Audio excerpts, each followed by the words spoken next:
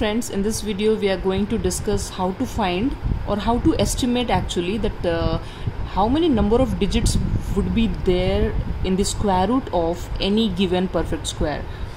For example, if we are given 64, it has so it is very easy to estimate, right, that it is 88 to 64. But just in case you have been given very large number which is even or odd, in that case how we will be able to calculate the number of digits in its square root. So let's discuss that part, that calculating number of digits in the square root of the perfect square is very easy.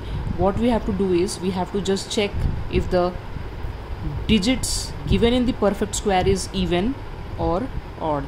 Just in case the digits given in the perfect square is even, so what we have to do, we just have to divide that number by 2. Whatever the result is will be the number of digits in its square root. Now let's take the other case. If the number of digits in the given perfect square is odd, like 1 to 1, it is a perfect square and it has odd number of digits 3. So in that case what we have to do is we have to do n plus 1 upon 2,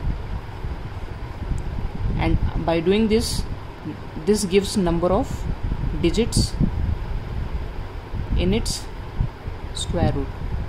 So let's justify it using some basic examples. So let us take 64, a perfect square which has even number of digits. So here what we have to do, we have to use n by 2 formula. That means 1 2, there are 2 digits, so 2 upon 2, its square root will have only single digit, and everyone knows square root of 64 is 8, it has single digit. Now let us take an example where we have odd number of digits in a perfect square, 121. So here what we have to do, n plus 1 upon 2 is to be used. So here 1 2 3, so 3 plus 1 upon 2, which is 4 by 2, gives 2.